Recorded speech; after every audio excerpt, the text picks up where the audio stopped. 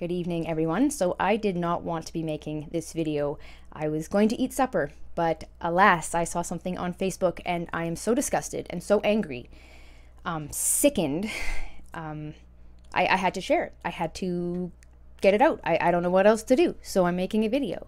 So it's on Facebook, which I'm rarely on, but I have to check it, of course, for political reasons. And a friend of mine who I used to work with, actually, funny story, one of the people who I had to apologize to for being a dumb SJW back when I called his Filipino wife a racist because her mother had worked in an Islamic country and had a bad experience and had certain emotions about that, and I called her a racist, which I've admitted to and apologized for on this channel, and to God and to her, and thankfully he gets it now and sees that I found my way, and we are now friends on Facebook, and he's a conservative, and he posted this, and it's a real article. It's in my province. It's in the Leader Post, which is a mainstream news source in Regina. Prison term for man who gave 5-year-old girl an STI. That's the headline.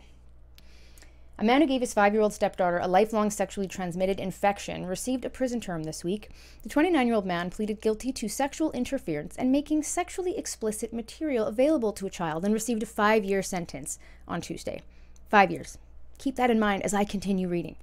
The man cannot be named to protect the identity of the girl. Regina Provincial Court Judge James Ribchuk struggled for words after hearing a set of extremely disturbing and graphic details. I'll scroll down. Hospital staff became concerned on October 2nd when a woman took her 5-year-old daughter to the hospital because she was having trouble urinating. The little girl, who was given a popsicle, said, "Oh, it's just like Daddy's pee-pee in my bum." When questioned, the girl reported he'd put his thing in her vagina and mouth. The girl was subsequently diagnosed with genital herpes. "This is something this child is going to have to live with for the rest of her life," said Crown Prosecutor Maura Landry.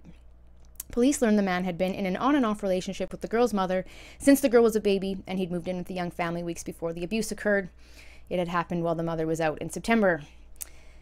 He provided a statement to police, more or less admitting to incidents. He said he was watching pornography when the girl took his phone from him and started watching. He claimed she got into the tub with him while he was having a bath and sat on his erection, possibly causing it to penetrate her.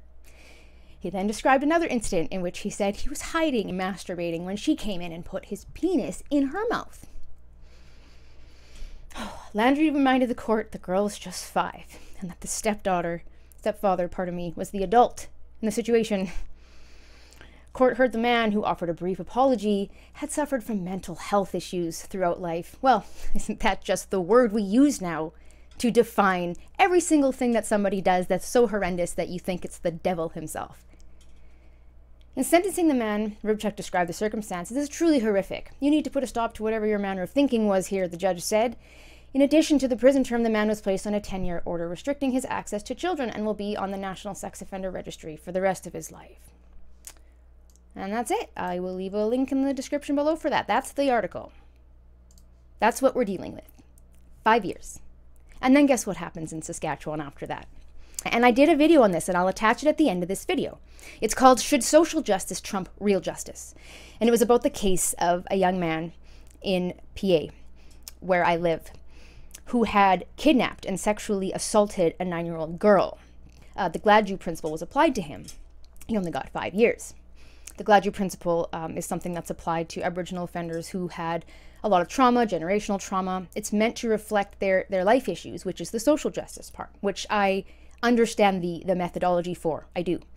But in this case, you know, the 9-year-old girl gets no justice. She has to live the rest of her life. He had no remorse. He had done it before. I'll leave the video up. You can listen to me rant there. That happened. This happens all the time. I was living in Regina.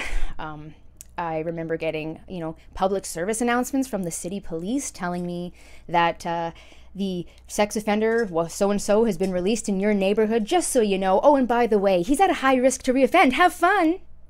Careful with your daughters now, hey? 5 years. 5 years for ruining that kid's life. Not only did he give her an STI, forget the trauma. No, 5 years. Because I feel like at this point, honest to God, you guys, there's no fucking justice in this country. But you don't really care for children, do ya? Nobody does. And I'm furious about it. Please share this. Please share this so that people know what's going on in our freaking country. And the judge, who obviously felt sick about it, probably had his hands tied and had to stick to some certain prescribed amount. And it's bullshit.